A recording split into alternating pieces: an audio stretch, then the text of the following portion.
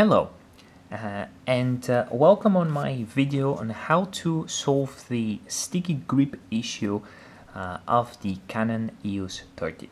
So what we have in front of us is a rather lovely Canon EOS 30. It was one of the last film cameras ever made by Canon, and it's really a wonderful camera to shoot it.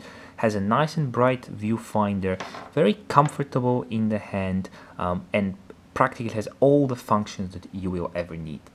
Unfortunately, and in similarity with other cameras and electronic devices around the year 2000, there is this rubberized like coating. So underneath the body and the grip is hard plastic, but on top of it there is a rubber like coating.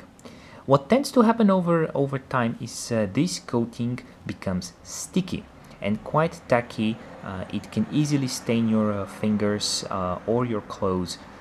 It's rather unpleasant and it's not comfortable to use the camera.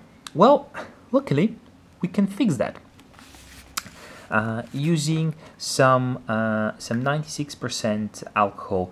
This alcohol is available at general drugstores, or you can order it online, of course, but the principle is it's very easily available. Now, before we start, we need to find a spot which is not visible on the face of the camera and which has these coatings. So usually that would be on the bottom, such as this one right here. So we see the coating on the front, and it just wraps underneath.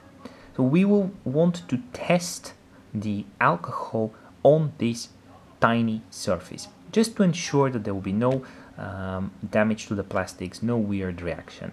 Now I have already done that, and I know that the 96% alcohol that I have works perfectly fine, so we can proceed to fix the rest of the grips.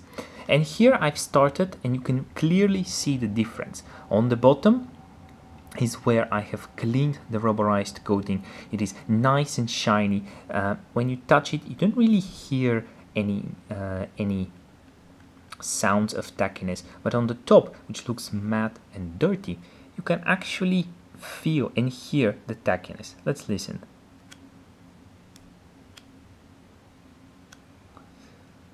And on the bottom. So clearly, let's continue with solving our problem.